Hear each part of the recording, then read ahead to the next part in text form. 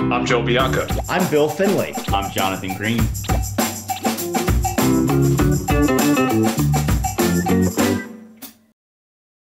They say the harder the work, the greater the reward.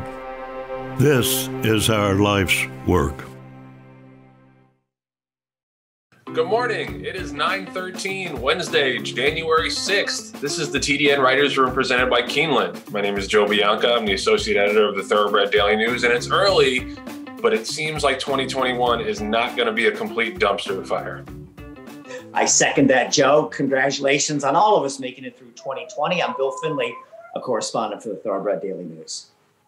Jonathan Green, general manager of DJ Stable. And as of today, we're anxiously awaiting the results of the final U.S. Senate race. Looks like the voting is razor thin. And speaking of razors, Joe, that's quite a look for you today.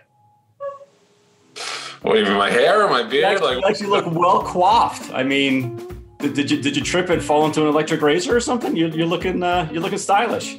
The TDN Writers Room is brought to you by Keeneland. Keeneland January Horses of All Ages sale takes place Monday, January 11th through Thursday, January 14th. That's next week. Visit january.keeneland.com for more details on the sale, which features the dispersals of Samson Farm, Paul Pompa Jr., and Spry Family Farms. Okay, so we were not on the air to recap and react to the Malibu and a couple other big stakes over the break. I think the two headliners clearly are Charlatan and Life is Good from the races that we weren't able to cover the last few weeks. Charlatan, I was against him in that race. I thought, coming off that long layoff, I had watched some of his works on XBTV, and they didn't seem to quite have the same pop that he had in the spring, but.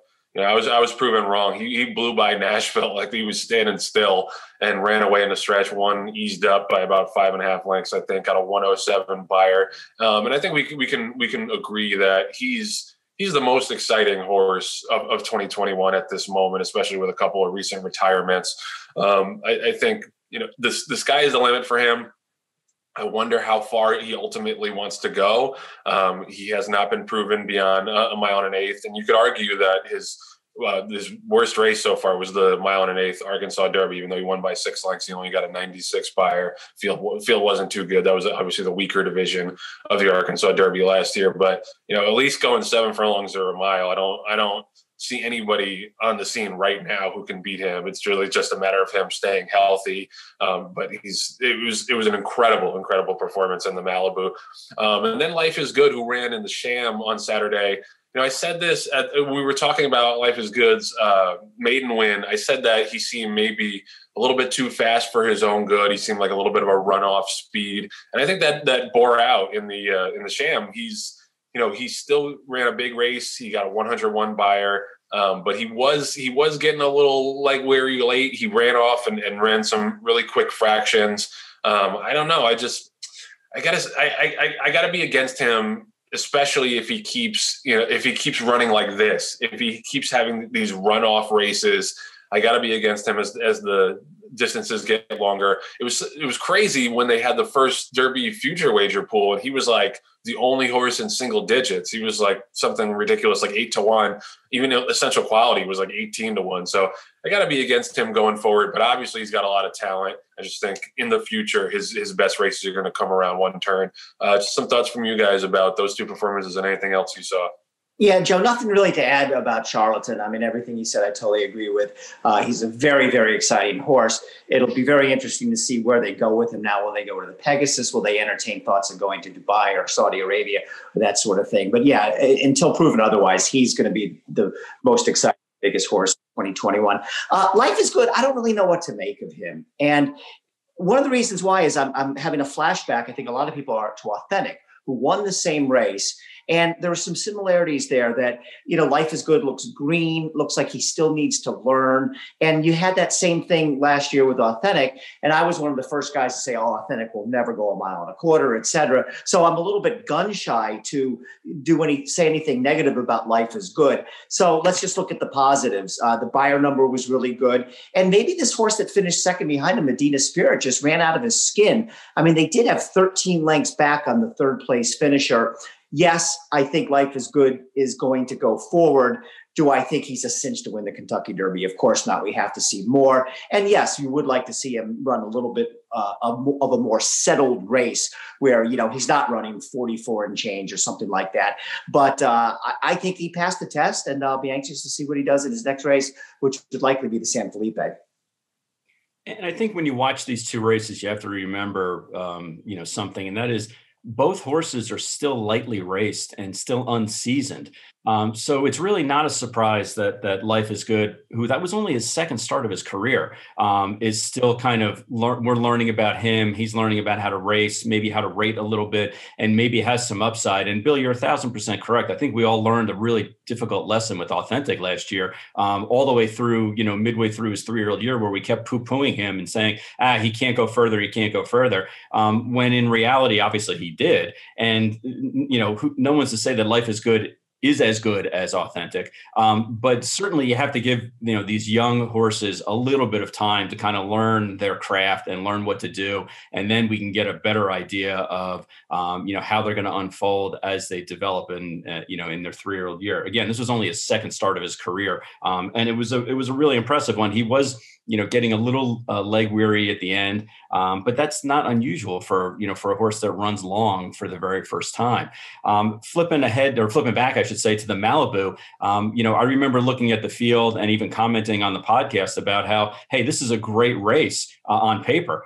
You have Independence Hall, who was, the first or second choice in a lot of his races as a 2-year-old and early 3-year-old, including some of the Derby preps. Collusion Illusion, who won the Bing Crosby, which was a grade one. 1,000 Words, the $1 Million horse, who won his first 3 starts. Nashville, who I was on the big, I still am on the Nashville bandwagon, running a hole in the wind during all 3 of his first starts. And then you have, oh, by the way, Charlatan, who was technically undefeated, and Express Train, who finished second in the race. And it just turned out to be a very, very well run race for the 6 horses that were in there. They were all very deserved. So I was impressed when Charlatan ran the way he did with, winning the way he did and running a 107 buyer. And, the 7 furlongs, 1 turn mile is probably going to be his, his sweet spot. Nashville, no excuse other than, maybe you say, okay, he ran 3 times back to back very quickly on all the big race days. And then they shipped them across country, to run in California. But the majority of these horses shipped across country to run, in this race. So, you don't like to give him that kind of an excuse, but I'm still a Nashville fan. I'm still looking forward to him sprinting and running, keeping it at 3/4 for most of this year. And it would be interesting to see if they would ever turf him, being that he's a Speightstown of a mizzen-masked mare. You would wonder, hey, maybe he would, could he get better on the turf? That would be a question that I would like to see answered in 2021. A couple other things from that race. You mentioned Express Train, who I thought ran really well to be second in there. I think he's an interesting horse going forward, kind of a late developing 3-year-old. Nashville, I don't know what conclusion to draw from that race with him. Now, do you just throw it out, or do you dock him points for that? Because he gave it up. Like, I understand the fractions were very, very fast, but he gave it up with no resistance at all. Like, by the top of the stretch, he was toast. And I say that as someone who leaned on Nashville more so because I was against Charlatan in that race. And I just, I wonder whether or not maybe it was too much too soon for him. Maybe he just doesn't want to go a step beyond 6 furlongs. But he, sometimes really fast sprinters, they're not the same horse when they get eyeballed, when they can't just pop out to the front and, stay in front for the whole race and not really have anybody ever breathing down their neck or looking them in the eye. I think that a lot of times there'll be different horses when they do get that pressure. So we'll see. His first 3 starts, he was too fast for everybody he lined up against. That's not going to be the case all the time. He was too fast early in the Malibu, but really just had nothing in the stretch. So it's going to be interesting to see where he shows up next, and if he's able to bounce back. Because I thought it was, as the 2 stories of the race, as good as Charlatan was, I thought it was a pretty bad performance by Nashville. And it's obviously early days for him, but I think that's something he's going to need to bounce back from. On the Life is Good front, I think, even though I'm skeptical about him Derby wise, I think there's enough context to say that he's really good whether or not it's, shorter or whatever. Beyond the 101 buyer he got, beyond the obvious speed he shows, if you look at his debut race and the horses that have come back to run, the runner-up in that race ran a 71 buyer behind Life is Good, came back and ran an 88 buyer graduating next time out. And then the fourth horse, Roman Centurion, who I think he ran a 65 behind Life is Good. He came back on Sunday, and I made him a TDN Rising Star. He got an 80 buyer in his maiden win on Sunday, but it was visually more than anything. He was caught wide on both turns, and the race did fall apart a little bit in his lap. There was a fast pace, but he really was finishing and really motored home. So I think, as time goes on, we're going to see that race was super, super live. So that flatters Life is Good, obviously. We'll be right back after this message from Keeneland. They say the harder the work, the greater the reward. And this is hard work. It's the hours put in before dawn and after dark. It's the sacrifice, the sweat, the failure, and the faith. This is our industry. This is our life's work. Owning multiple graded stakes-winning racehorses like Hard Not to Love and Decorated Invader is attainable with a racing partnership like West Point Thoroughbreds. Partnerships enable you to spread your ownership across several horses for less than it costs to own one horse alone. This increases your racetrack action and chances for a big horse. Learn about why West Point Thoroughbreds is the gold standard in racing partnerships at westpointtb.com. All right, so we had the Horse Racing Integrity and Safety Act, the HISA, the HISA, depending on how you want to say it, pass last Monday night. It was late Monday night when the coronavirus relief package was signed into law. So that was kind of a formality once it was included in that bill. But obviously it's a big deal for the industry. There's a lot still to be determined. It's not going to go into effect until July 2022. So there's a good amount of time to figure out how this thing is going to work. We're going to talk to the president of the Jockey Club, Jim Gagliano, in a little bit and try to ask him questions and get a better handle on how this thing is going to shake out. But the main thing I think that everybody is talking about and the main sticking point is how this is going to be paid for. And it's going to be pretty expensive once you bring in USADA to do all the drug testing. There was an article this week in the TDN about how much exactly it's going to cost, and it seems like it's going to be upwards of $20 million to do all this testing at least. And then you also have to pay people on the Horse Racing Integrity and Safety Authority. It's going to get expensive pretty quickly, I think.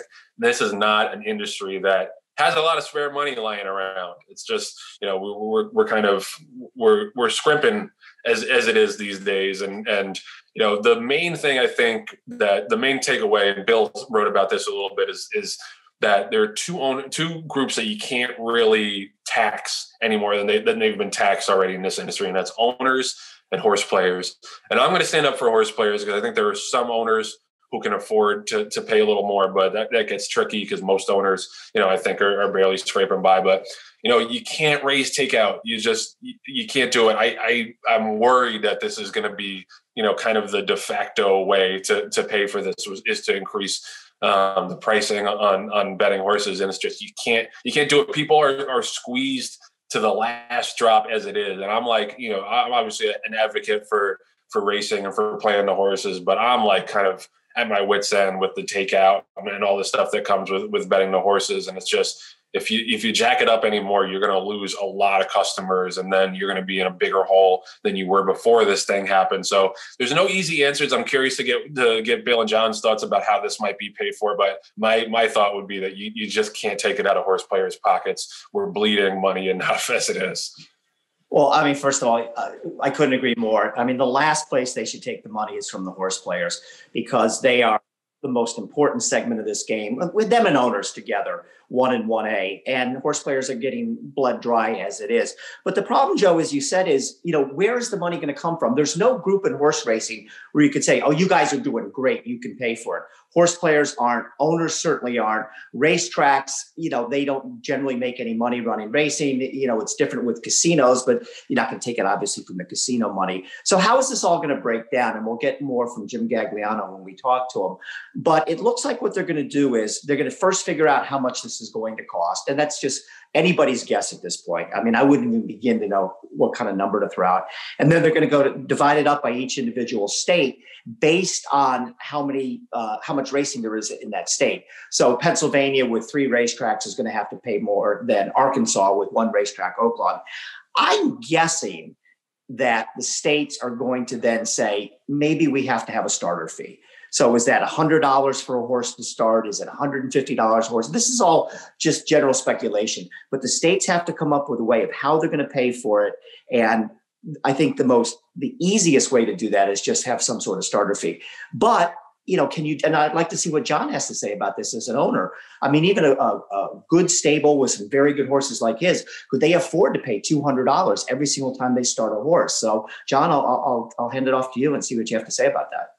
Yeah, Bill, this was actually brought to my attention a little while ago about, hey, how are you going to pay for this, very important bill and obviously a ruling. Obviously, it's something that the industry needs, and it's something that the industry has been lacking for years and years and years. And I even went through in anticipation of our interview today with Jim Gagliano, I went through actually some of the transcripts of the Jockey Club meetings, the roundtable meetings they have every year. And as recently as 2018, in that roundtable conference, one of the issues that the McKinsey report came out with was the fact that owners and horse players are losing confidence in the integrity of the game. And that was in 2018. So if you want to, say, well, we're fixing the integrity issue, but, it's going to cost you a tax in essence to do it.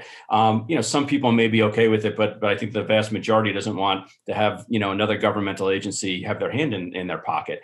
So a starter fee, even if it's a minor one, like a couple $100, that greatly changes the landscape for a lot of these outfits and a lot of these owners, where they say, maybe I don't want to run the horse again, and then it's going to get to the point of, well, I'm going to enter my horse, I'm going to look at it, and if I'm 10, 15, 20 to 1 and really don't feel like I have a chance, then I'm going to scratch, and it's going to cause havoc for the racing, offices of all the respective racetracks, because they're not going to know, we entered 12, are 6 going to run, are 8 going to run, and then it's going to affect the product, and then people aren't going to bet on it, and so on and so forth. So I don't know if that's necessarily the best way to do it.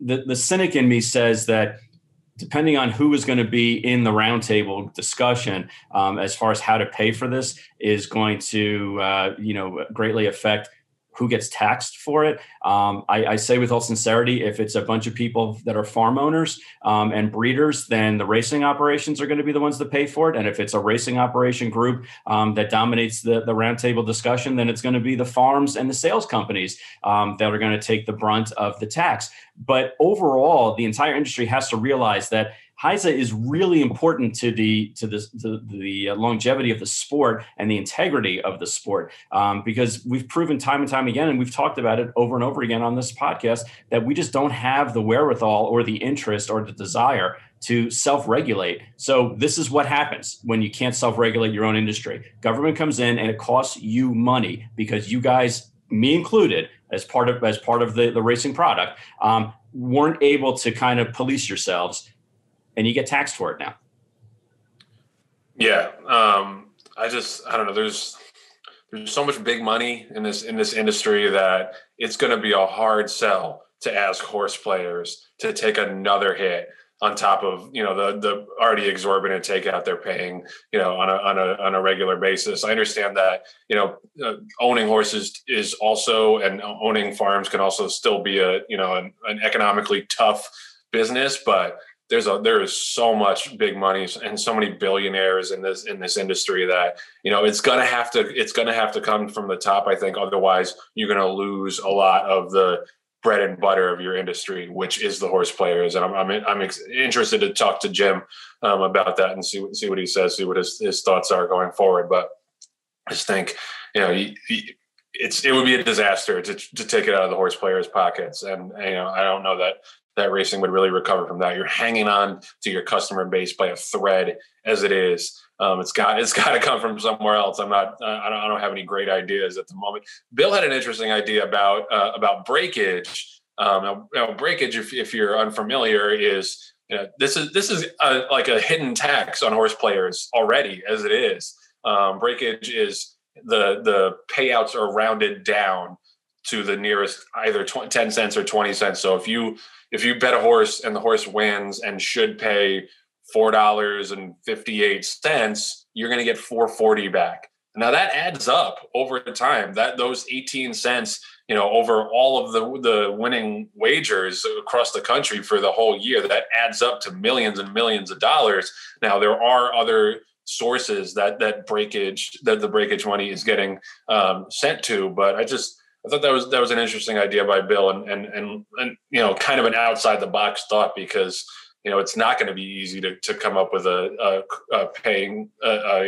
way to pay for this, but there is bloat in this industry. You just got to find it. And I felt like that was one of the places, but there might be too many people that are benefiting from that right now that aren't willing to give up that handout, which is basically what it is, a handout on the backs of horse players. Right. So we had some big news. We teased this in our final 2020 show. We said we were interested to see what the final 2020 handle numbers would be, and they were released yesterday by Equibase.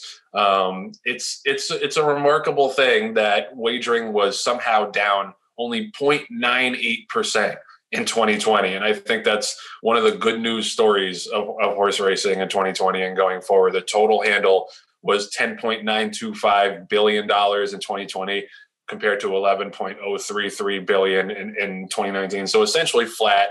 The big difference was in wagering per race day, because there were fewer race days. There were 3,302 race days in 2020 compared to 4,425 in 2019. So it's a big drop off, 25.38%. So average wagering per race day was 3.3 million compared to 2.4 million. Now that's a huge difference.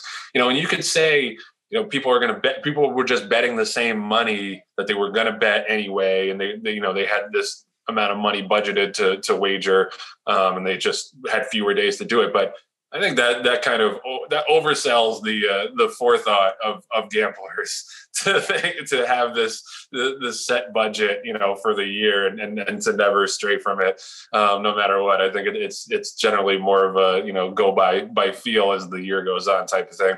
But it's regardless of whether it was just the same money divvied up differently, the fact that wagering was essentially flat when overall you have economic conditions that are the worst since the Great Depression. Now, obviously things are going to get better once the pandemic starts to wane, but to have that kind of economic downturn and to still have wagering be essentially flat in 2020 is a big deal potentially for horse racing. And it'll be interesting to see, as the calendar turns into 2021, to see the first quarter numbers in 2021, the first half numbers in 2021. But I don't, we don't love to be pessimists, but we're forced to be pessimists sometimes on the show. I don't see how you could be pessimistic about these numbers.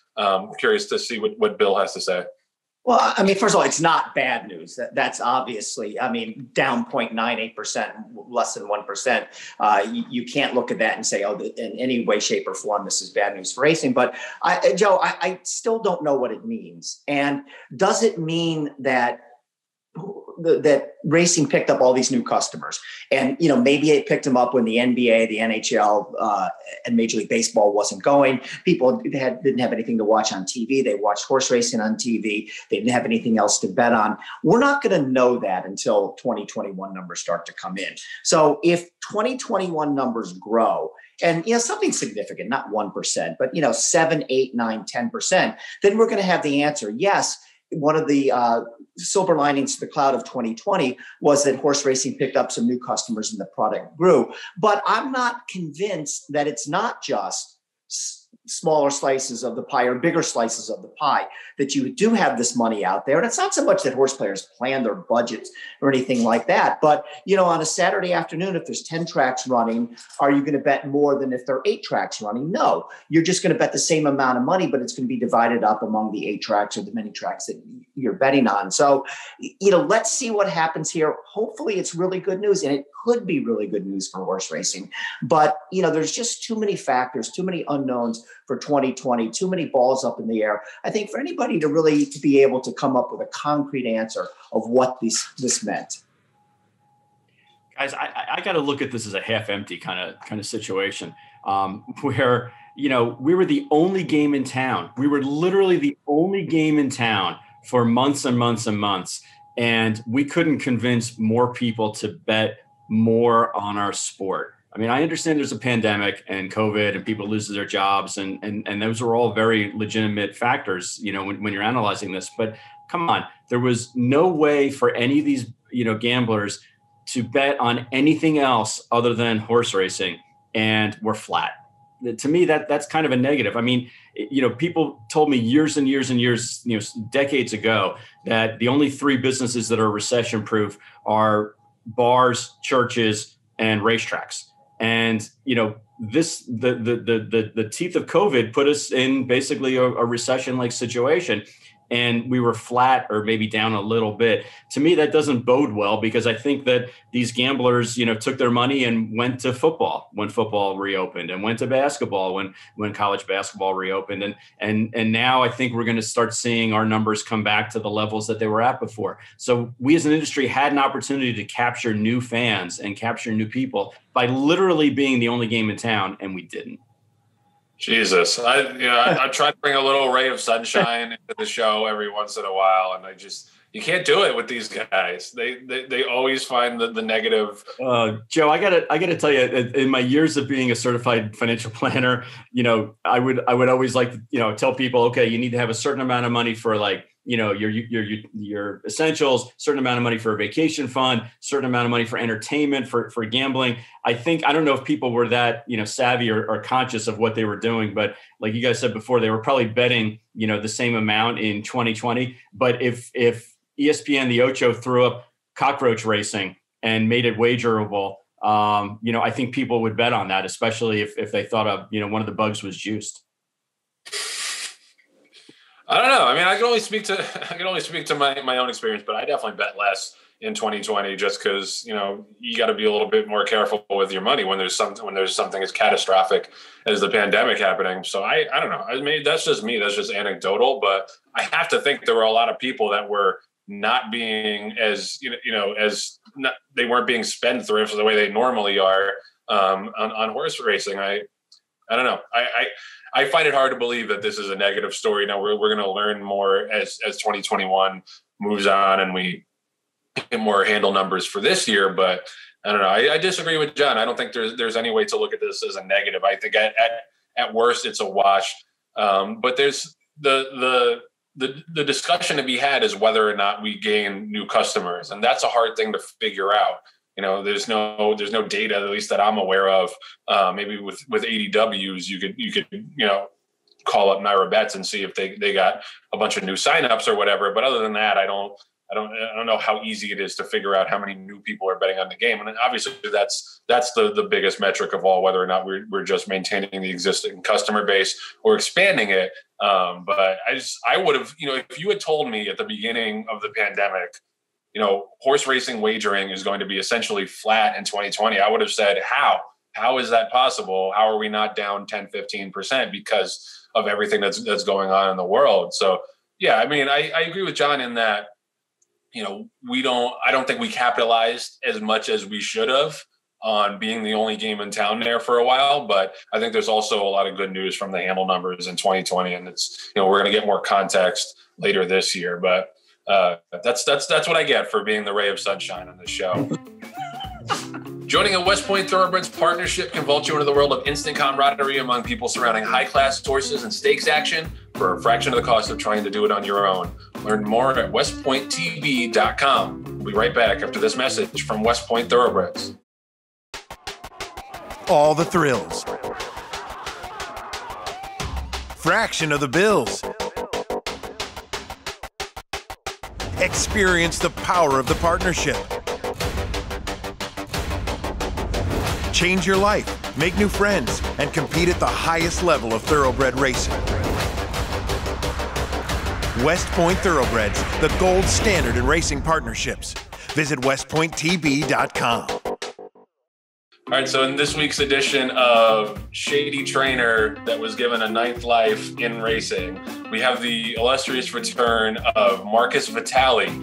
If you don't know who Marcus Vitale was, he's a guy who was banned for, I think, at least 4 months at Gulfstream. He was banned for an entire year in Delaware for grabbing something out of the fridge when they were raiding his barn and then running away, which sounds like something like Bugs Bunny would do. But he's back. Just like other guys in racing, you can always find a jurisdiction or a racing commission that doesn't really care who you are or what your past is. You can always have a 9th or 10th chance in racing. And Marcus Vitale has resurfaced at Turf Paradise in Arizona. So this is obviously a drum that we beat a lot in racing about how, there's no coordination or cooperation between different racing commissions to keep guys like this out of the game. Now he was actually just in the news recently getting another guy ruled off the grounds. Like, that's how toxic he is, that Wayne Potts was allegedly the program trainer for him in Maryland. And and Sal Sinatra, a friend of the show, ruled Wayne Potts off just for being associated with Marcus Vitale. And yet a couple months later, Marcus Vitale himself, under his name, is now racing horses again. And I feel like it's a broken record. Like, you laugh, but it's not funny. It's Groundhog Day, I feel like, in racing when it comes to these things. And you only get so many chances in sports normally, in other sports at least. Just look at the quarterback of the Washington football team, Dwayne Haskins. He was in a strip club during COVID, and they cut him like a week later. And this is something that happens in other sports. You have a very, very short leash to demonstrate that you are responsible enough and upstanding enough to be part of the sport. And in racing, we don't have the people who have that kind of integrity to say, no, sorry, you've done all of these other things. We don't want you on our grounds. Bill reported this yesterday. I'm wondering if he has any further thoughts. What is there to say at this point? I mean, honestly, I'd like to go wax eloquent about this situation, but yeah, broken record, Groundhog's Day. Look, everybody deserves a second chance. Maybe everybody deserves a third chance, but this guy was asking for about his 37th chance, and someone said, yes, sure, come on in, train horses there. No, he should not be able to race horses. And we'll, a year from now on show 209, we'll be talking about Trainer X coming back after being suspended 14 times at track B. Of course we will. It just goes on and on and on. But it is amazing that the racing just perpetuates this situation and lets these guys who, what do you ever want to call them, shady, but people that really should not be participating in the game, and they do come back. So again, let's just say it is what it is. And, I don't know whether to laugh or cry.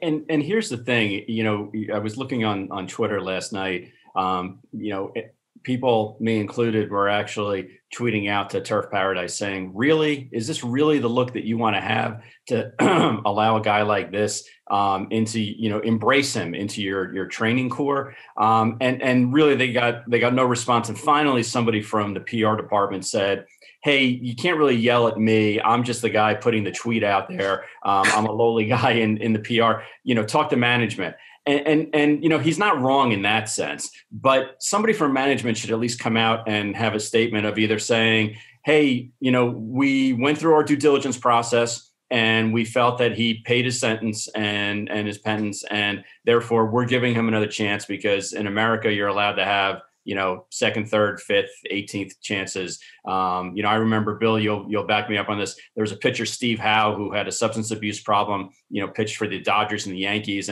And he had a plethora because he could still throw it 99 miles an hour. And teams wanted to have that kind of talent on it. And they knew the baggage they were getting. I don't know if Turf Paradise really sees Vitale as such a tremendous trainer that they need to have him as a name, for their racetrack. Because really all they're getting right now is controversy. And I even went so far as to pull the actual Arizona State licensing questionnaire for owners and trainers. And right here on the second page, there's a question that says, has your racing license ever, and it's underlined, I'm not making this up, it's underlined, ever been denied, suspended, or revoked? Yes or no? So he either willingly, fraudulently put no, and they said, we're rubber stamping it because there's no, yeses, affirmatives on the questionnaire, or he put yes, and the Arizona, licensing department failed in their due diligence to actually look up and see whether or not, what the issues were. And if they did, they would have had a hearing in order to grant him his license. So somewhere somebody screwed up. Either the trainer wantingly put false information down, which I don't think he did. He probably did a lot to the horses, but I'm sure he went into this going, well, they're probably going to check me out, so I better just come clean and put yes. And if he did put yes, then Arizona dropped the ball by actually granting him a license without having any kind of hearing and any kind of criminal background check on it. And if they didn't, then they need to come out and say, we did our due diligence and we think this guy is a plus and a pro part of Turf Paradise Racing. Embrace it then. Yeah, this is where Bill's reporting is so crucial, and where us talking about this is a big deal, because otherwise, obviously there's a social media backlash, but there's got to be some kind of public outrage about this kind of thing. And I feel like we go through it all the time with just replace the trainer's name of a guy who should not be around horses and just gets chance after chance. I said it before, but it feels like the only guy who really got punished through all these years is Rick Dutrow. And even then, there are some people who are like, bring Rick Dutrow back. But everyone else, you just get a slap on the wrist, spin them around, and point them towards a different racing jurisdiction. And it's a new day for Marcus Vitale. So yeah, that's not good. Not good. It's racing's version of pin the tail on the donkey. You're right. We have to do better around and throw them back into a different jurisdiction. We got to do better. I feel like we had a graphic for that. We have to do better. The Green Group Guest of the Week is sponsored by the Green Group, an accounting, tax, consulting, and advisory firm specializing in the thoroughbred industry. With over 500 clients in the horse business, they have proven strategies to save you taxes. Learn more about how they can help you at greenco.com. So our Green Group Guest of the Week this week is a guy we've been trying to get on for a while. We're thrilled to finally have him on, the president and the COO of the Jockey Club, Jim Gagliano. Thanks so much for joining us. That's my pleasure. I'm thrilled to be here. Thank you. Great to have you. Looking forward to this conversation. So I'll start with the big news of the Horse Racing Integrity and Safety Act. Obviously, a watershed moment for racing going forward, I think, if it's handled correctly. But a lot of people are talking about how it's going to be paid for. And I don't expect you to have all the answers because it's a complex discussion. I was saying I think it should not come out of horse players' pockets at all. But what would be your recommendation and your ideas for how we pay for this thing?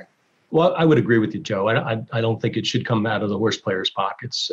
Every state funds its regulation differently. And the problem that we faced when we were considering that matter is there's really no one size fits all that we could push down to the states.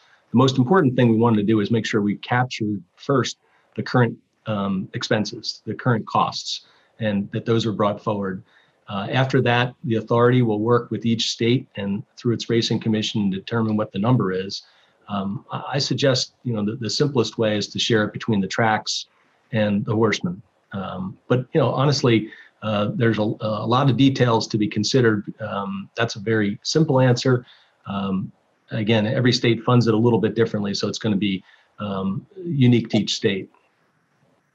Hey, Jim, thanks for joining us, and thanks for the insight the Horse Racing Integrity and Safety Act. So you just said something that I thought was very noteworthy, that the Jockey Club really does not want to see the money come from horse players, which is great news for all horse players and the three of us here on there. But if you take the money from the tracks and the horsemen, let's not deal with the tracks at this point. Do you see that as some sort of per start fee? And on top of that, well, horse players can't afford it. Owners can't afford it either. We all know that, because owning a racehorse is a very difficult proposition if you're trying to make money. So, just your general thoughts on what kind of burden it might be if there is a start fee put in and owners do have to pay for it. Well, let's start with what we're trying to get accomplished here. And this bill will bring a once in 100 years change in the way the sport's regulated. The advantages are it'll be a level playing field. We don't have that now. We've seen from the indictments, from other things, just read your social media, lots of concerns about it not being a level playing field. And it's our honest view that in 18 months, when this new authority is established and USADA is put in the enforcement role that is designated for them, that we'll see a significant change. Some of those owners that have been running second for a long time are going to have a better chance. So it's an expense, no doubt. I'm certainly sympathetic. We put out our numbers yesterday. While handle was within 1% of the previous year, purses are way down, and that is an issue. But we think this is an expense the industry has to make.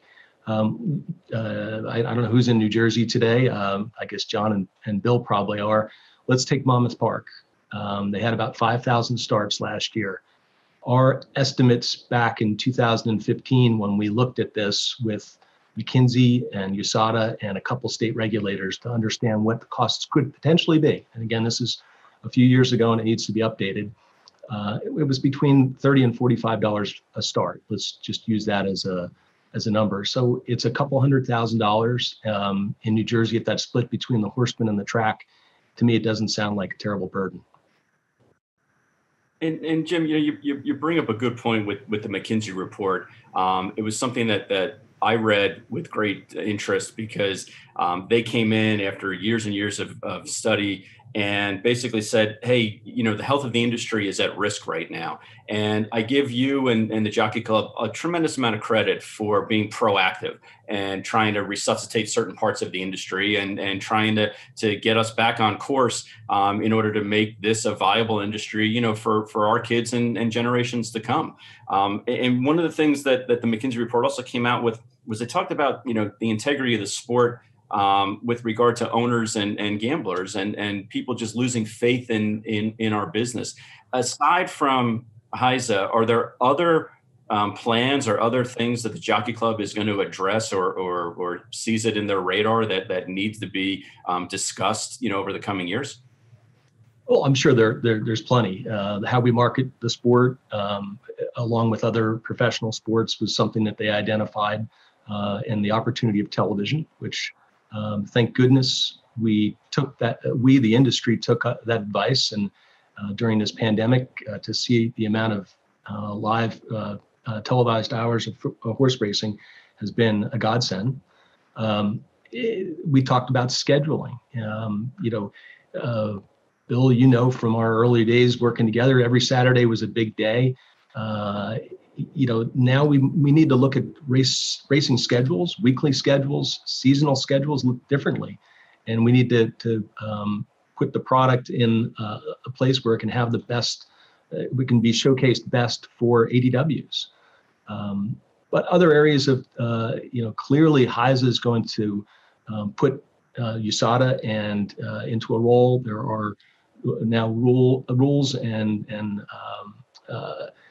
that will be in place that will, change the sport, we believe. But back to the investigations, that's something that racing has not done very well over the last bunch of years. And I anticipate that the Jockey Club will continue to invest in those kind of resources to make sure that the things that we don't want to happen in our sport don't happen.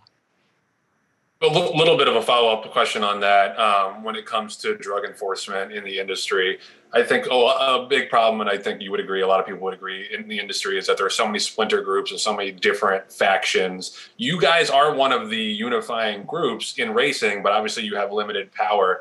How do you think that your role, what do you think your role is right now in terms of cleaning up the sport? And how do you think, if at all, it'll change once the Horse Racing Integrity and Safety Act goes into effect?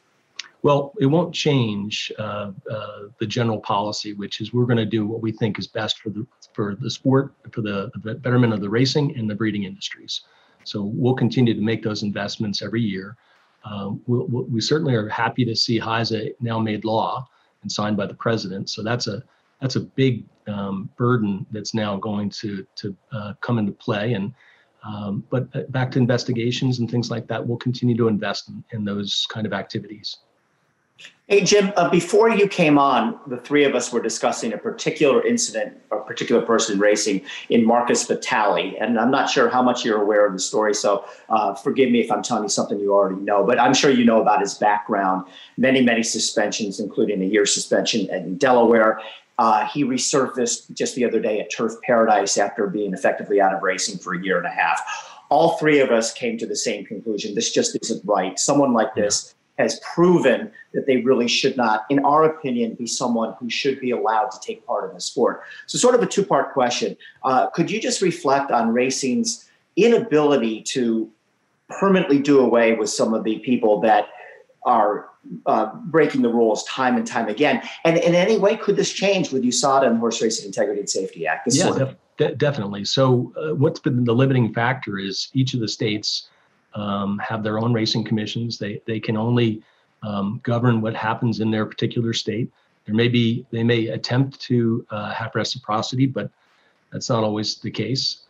Now, under a new federal system, a new umbrella, that those things will be looked at for the entire United States, not just in New Jersey or Arizona specifically. So it's a dawn of a new day.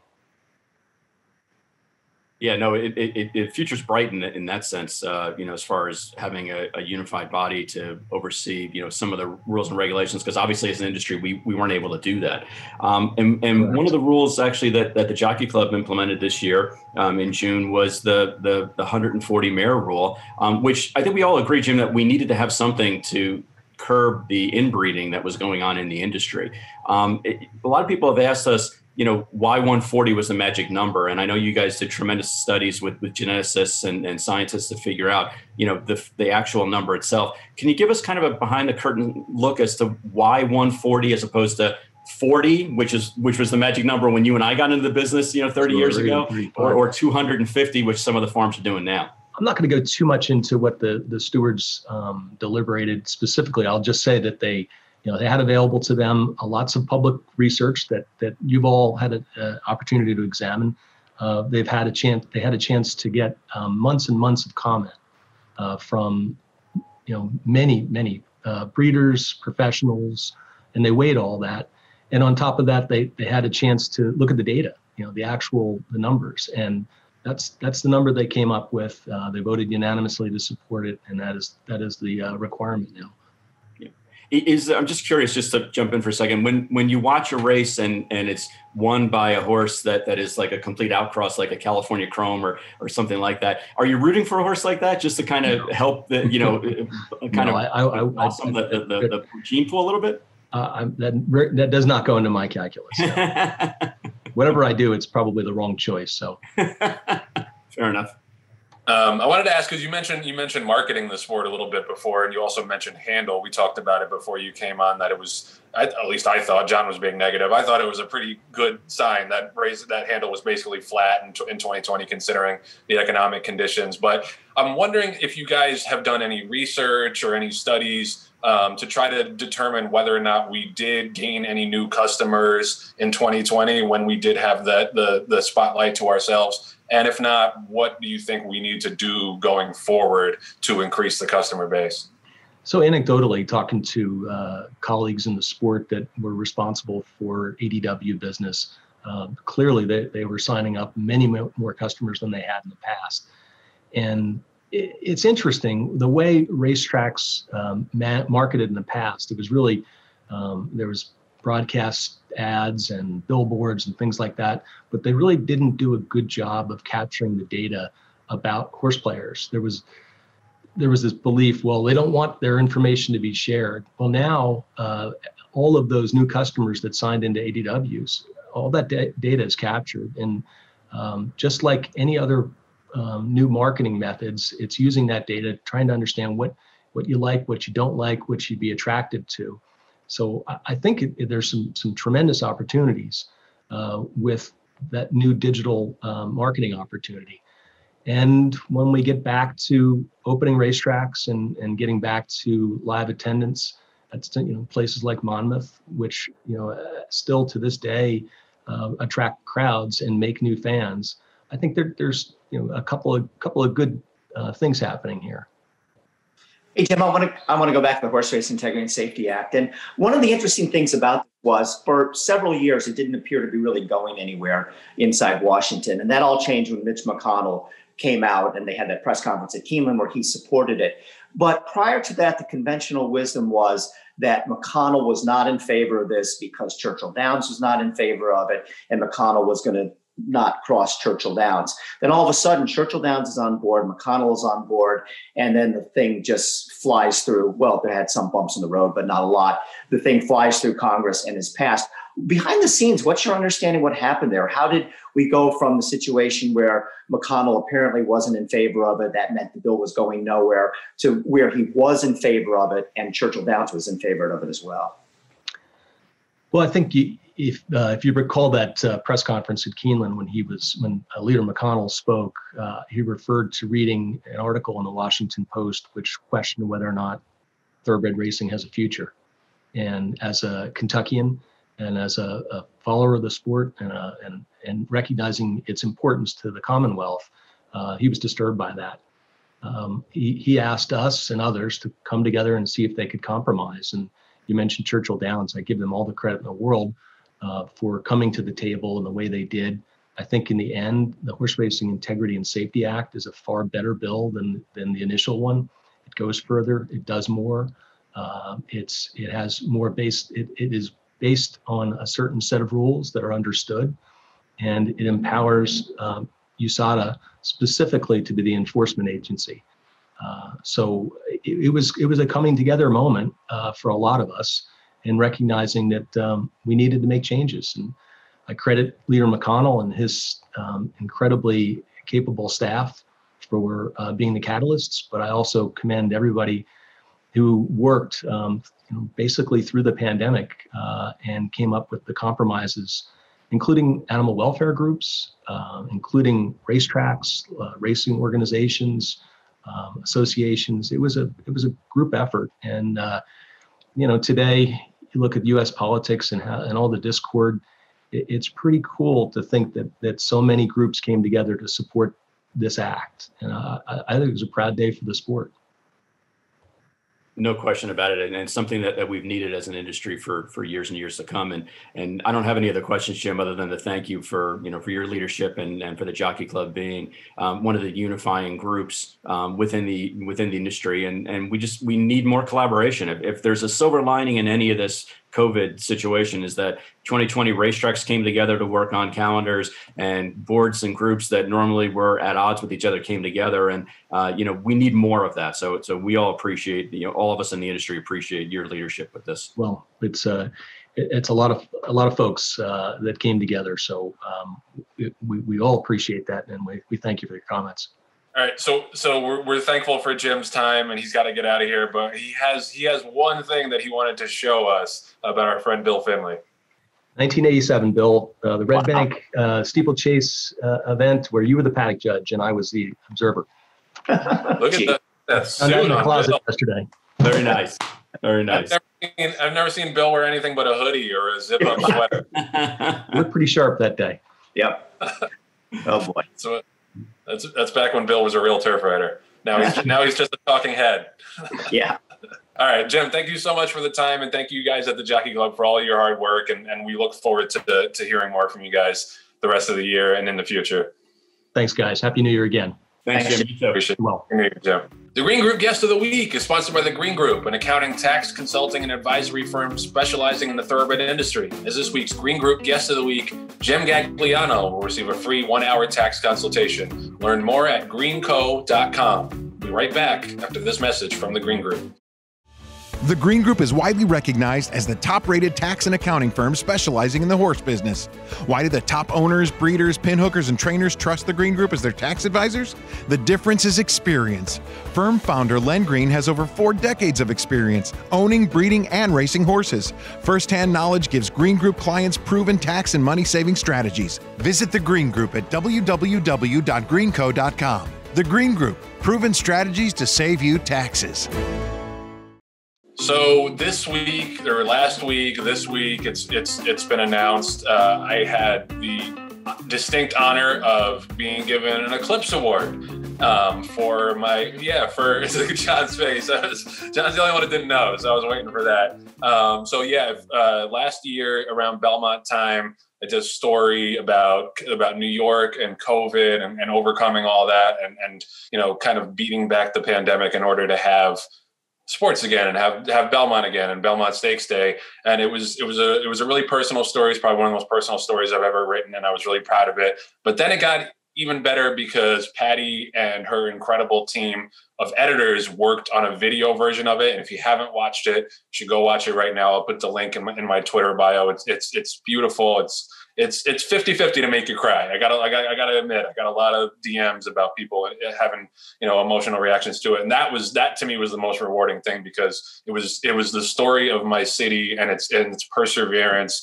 And, people from all over the country, wrote to me and talked about how much it moved them. So that was, it was such a terrible year and such a tragic year that I was immensely grateful and humbled to be able to tell people this inspirational story of my city. So thankfully, everybody at the Eclipse Awards and Jim Cluxon and everybody that's involved there saw it as good enough to be deserving of an Eclipse Award. And I have to hand it off to Patty right now, because she is going to deflect the credit, but she and her team deserve at least 50% of the credit, if not more.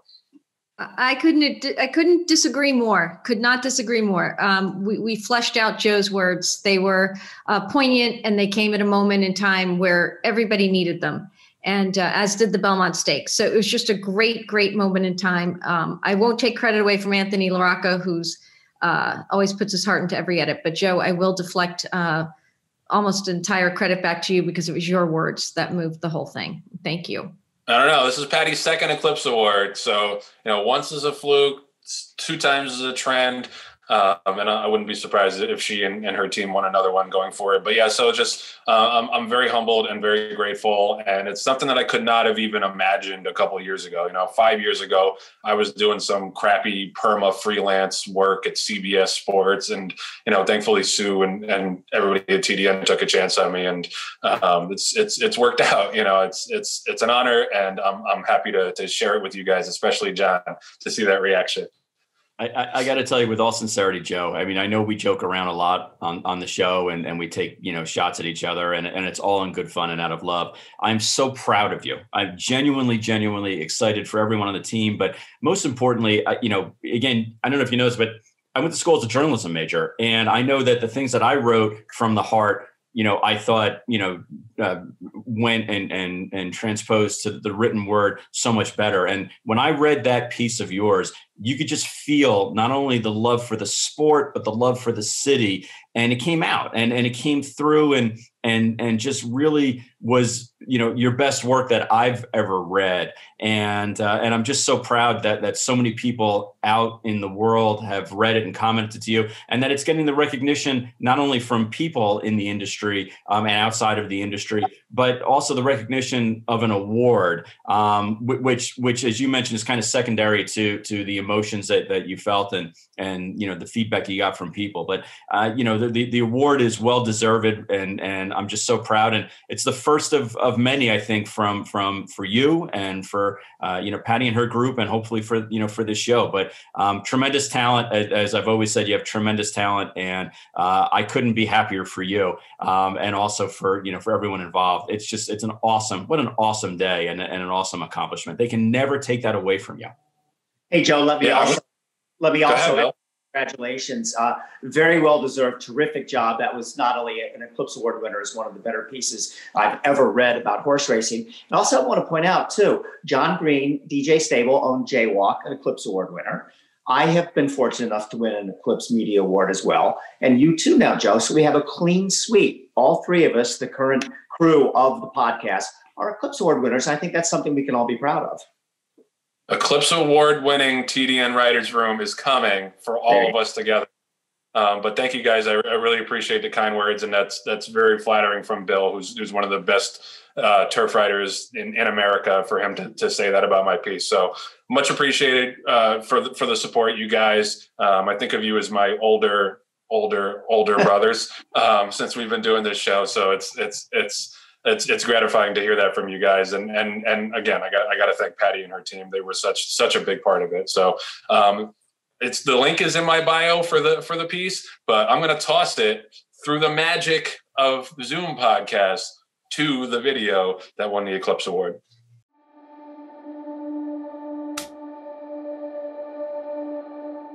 The history of Belmont Park, believe it or not, goes back over 350 years to when America itself wasn't even an idea yet.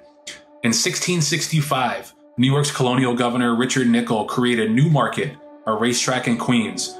It stood for over a century and proved so popular that even when the British were expelled in 1783, a thirst for horse racing lived on in the hearts of newly independent New Yorkers.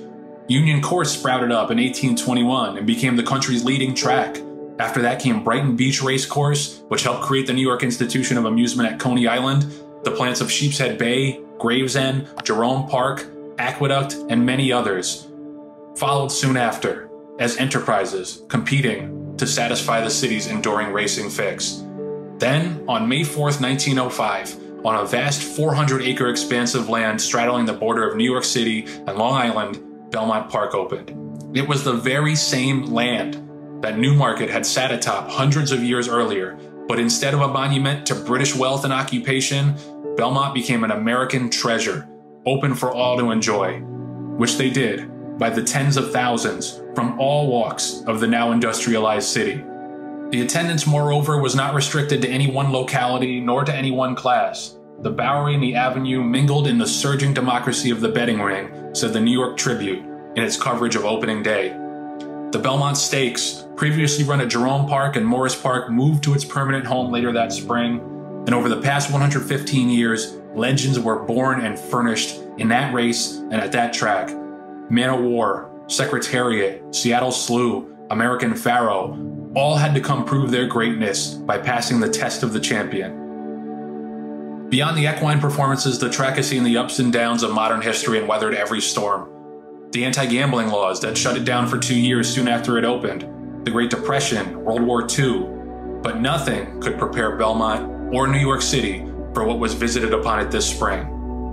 New York City is a gateway to the rest of the world, but this year that role cost it dearly as flights from Europe, packed with coronavirus-infected travelers, poured into the area by the thousands through March. It was a time bomb, and by early April, it had exploded. The biggest city in America screeched to a halt as everyone from the governor to the citizens turned their lives upside down and inside out to try to mitigate a horrendous pandemic that had already spread like wildfire. By mid-April, 800 of our neighbors were dying every single day, the equivalent of all the lives we lost on 9/11 every 4 days. The plague was so ubiquitous and murderous that freezer trucks had to be parked outside of our hospitals because the morgues had so quickly reached their capacity of bodies. Constant sirens from ambulances reminded us of the hell we were in. Going to the grocery store, a chore we never thought twice about before, suddenly meant taking your life into your hands. All in all, over 20,000 people in the city have been killed. That's more than 1 in every 400 New York City residents. And it's not over. But one thing about New York City that makes it special, that you can't understand if you haven't lived here, is that we look out for each other. We've proven it time and time again. We bounced back from 9/11 with solidarity and generosity and went about our lives.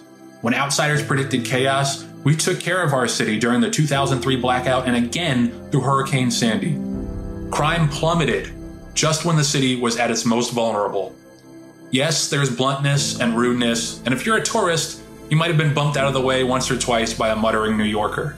But there's also compassion, understanding, and empathy. You can't survive in a city of 8 million people without all of those attributes. We stared down the greatest existential threat to a city that's faced far too many of them.